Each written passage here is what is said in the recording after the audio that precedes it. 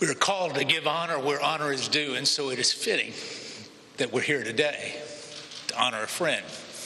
He's called a number of things, father, husband, friend, chairman.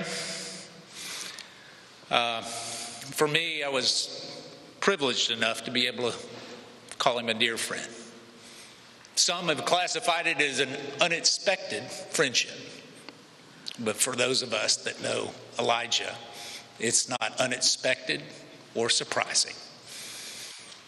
Not only is he a quality man, we were able to share a number of personal stories and intimate secrets that Elijah never shared with anyone because he was a man of his word, and he said he never would.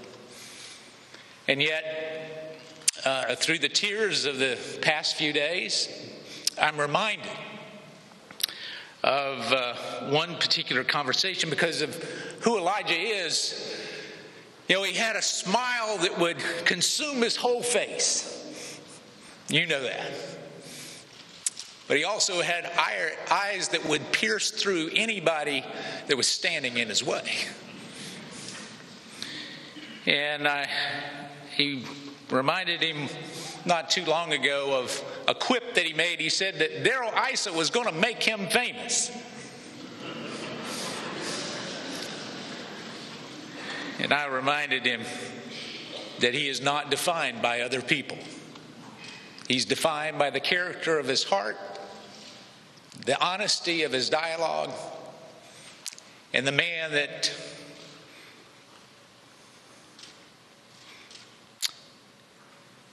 we will miss. Scripture talks about, let not your heart be troubled. You believe in God, believe also in me. In my Father's house are many mansions. If it were not so, I would have told you. I go to prepare a place for you. So Elijah has left his tent to go to a mansion, a better place. Perhaps this place in this country would be better served with a few more unexpected friendships. I know I've been blessed by one. God bless you.